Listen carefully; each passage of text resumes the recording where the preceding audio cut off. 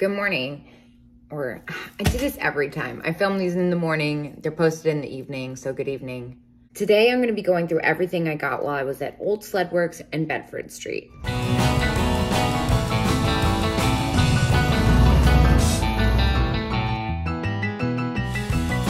So the first thing I want to do is actually show something I got for myself.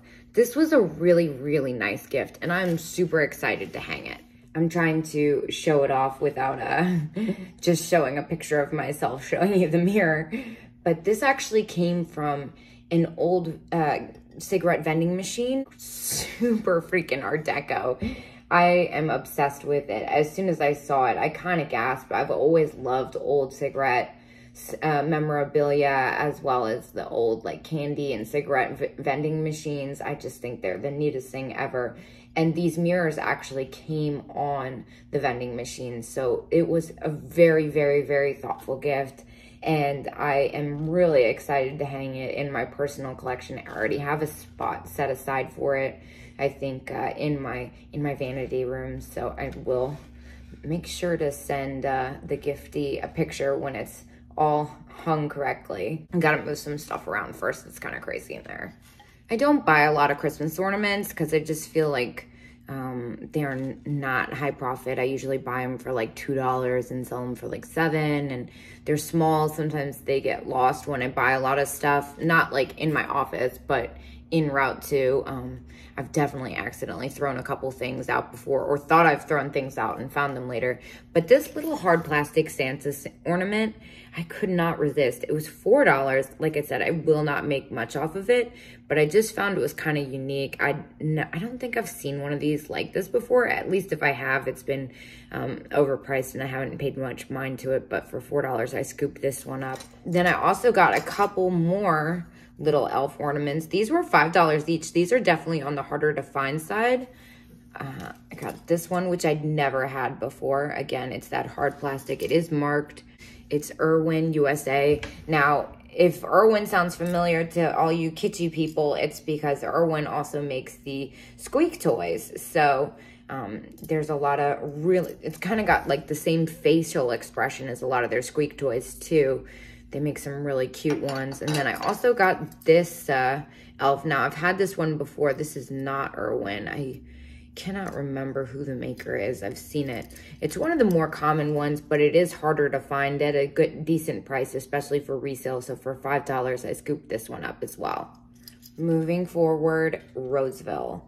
I am not like the biggest pottery person. I can appreciate it, but a lot of it's not really my style. However, Roseville made these anthropomorphic bug planters. There's a couple variations. They're definitely harder to find. This one I paid $16.50 for. I was super excited.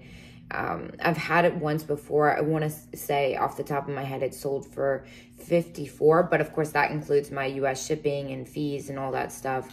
So, you know, I'm not going to be able to make 3 times the amount. However, it's such a great item and it's such a popular maker that, you know, on the harder to find side for under $20, I kind of couldn't leave it behind. It was originally $22 and I was lucky enough to get the little bit of discount there. This one actually kind of surprised me. The body itself looked original, but something about the face kind of looked like a reproduction from afar. I only paid $5 for it. Now it is marked Japan. I know that Lefton, Napco, and Usigo, as well as a couple other makers, I believe Fine A as well, all had these little angels. They do have the maker's information on the sticker. They're not just marked Japan. But for $5, I couldn't resist. Now, the other ones do have more kind of like cutesy, kitschy faces. But again, for $5, I mean, those ones sell for like anywhere from 28 to 40 bucks a pop, usually average. So now I won't sell this for anywhere near that, but I just felt like it was a quick flip for Christmas time. These kind of sugar trimmed angels, Christmas bells, usually sell pretty quickly for me if they're priced correctly, because there's definitely an abundance of them, except for, of course, the rare ones. These funny guys were marked as mice, but I do believe they are koala bears. This salt and pepper shaker set I paid $5 for. I just had never seen it before, and I was pretty convinced they were koalas. I could be wrong, but look pretty koala-ish to me. So snagged those up. I also went ahead and got these. Now, I usually see these guys in the giraffes or the dogs. I don't usually see the deer. There's many variations of them. For these ones, I paid $5 as well, which is a really good deal. They're in relatively good condition too.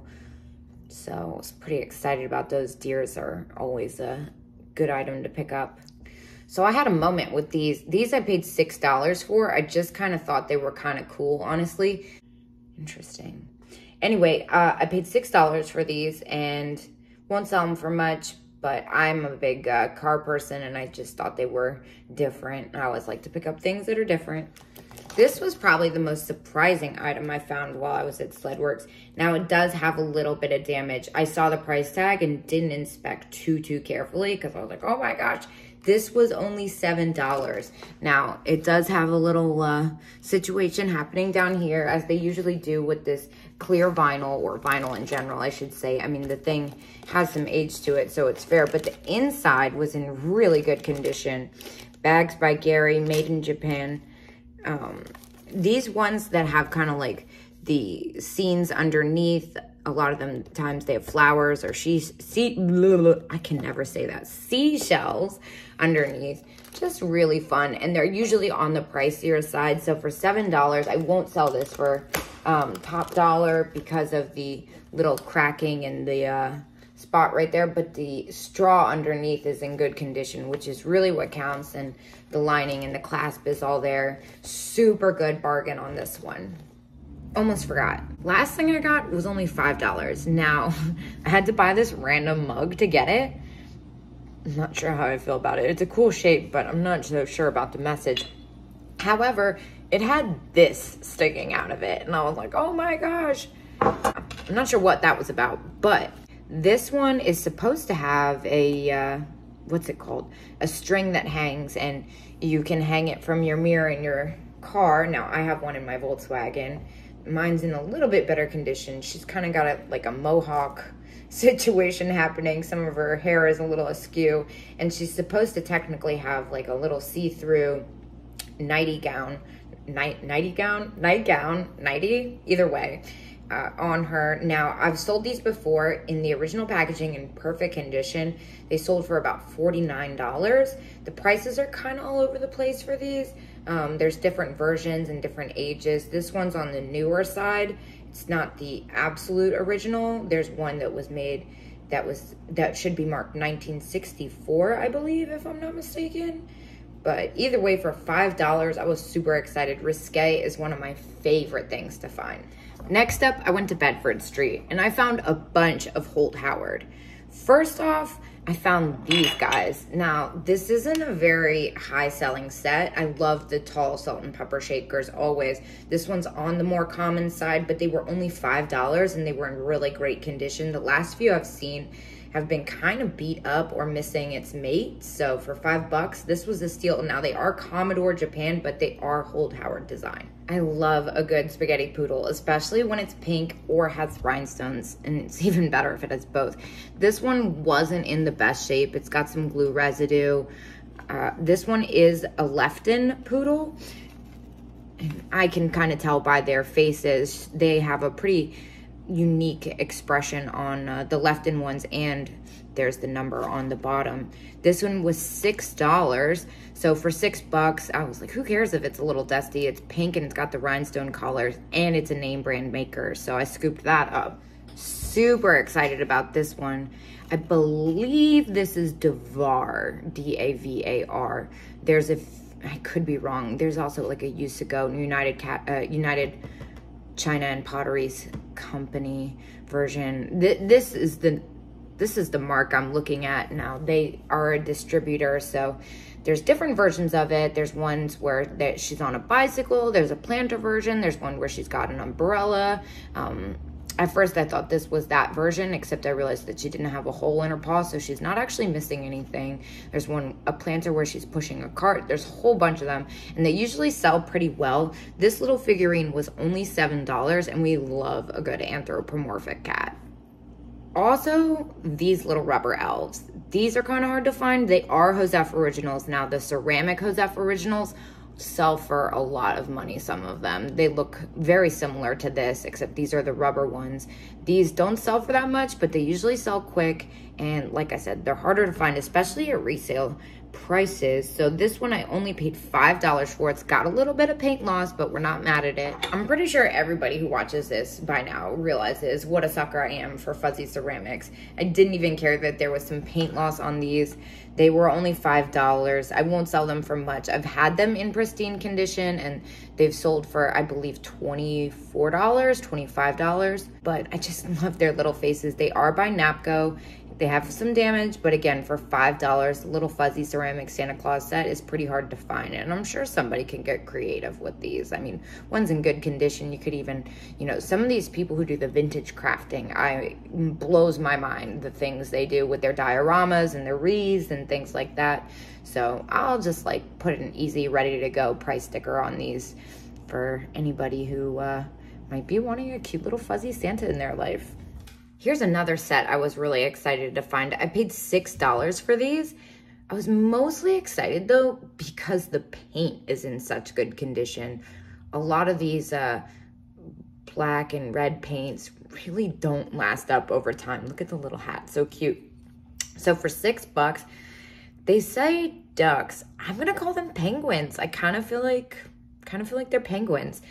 Now, I've seen this set before, but the paint was in such rough shape that I didn't even really do a double take. So excited about their little polka dots, and I love the detail on her beret and anything winking.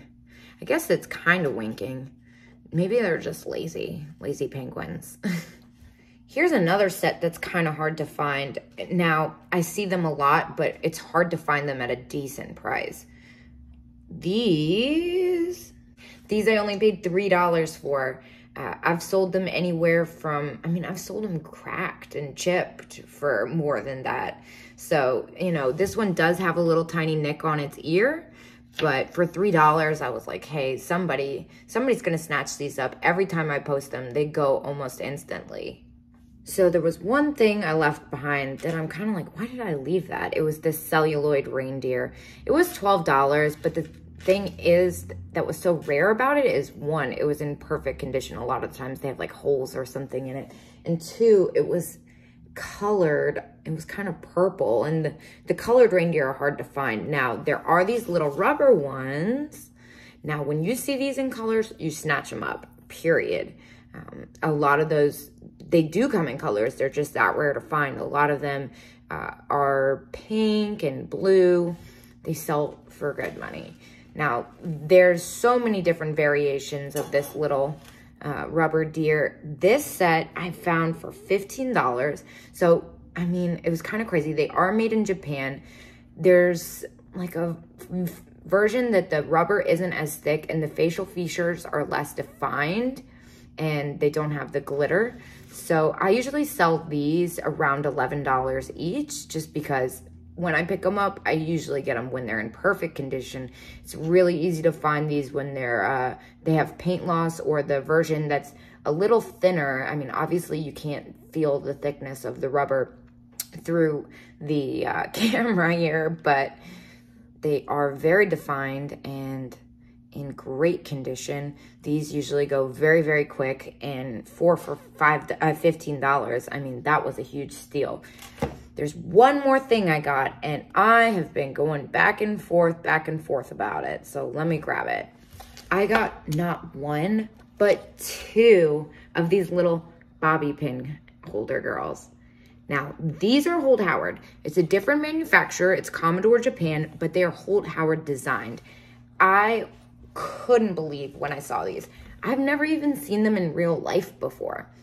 $5 each. I freaked out a little bit. Oh my gosh, and I love their big eyes. Holt Howard did do designs that were manufactured by Commodore. You most commonly see it in a lot of their Christmas stuff, which is of course what Holt Howard is known for. These bobby pin girls are really hard to find. They even have their original magnets so the bobby pins hold.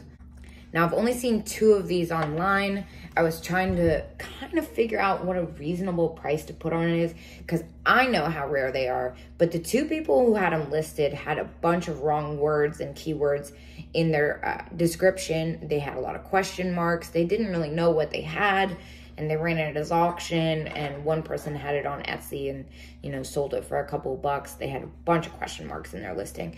I'm still on the fence of what I feel like is fair, because I know exactly what they are, and I know how hard it is to find the little pixie girls and the bobby pins. So I'm going to continue to do my homework on them, but either way, for $5 each, I made out good. So at the end of the day, I ended up spending $126 in total, which is great. I really like those days where I keep it around the $100 mark, especially when I find this much great stuff. So I'm going to go ahead and list this stuff, and I will see you guys tomorrow morning.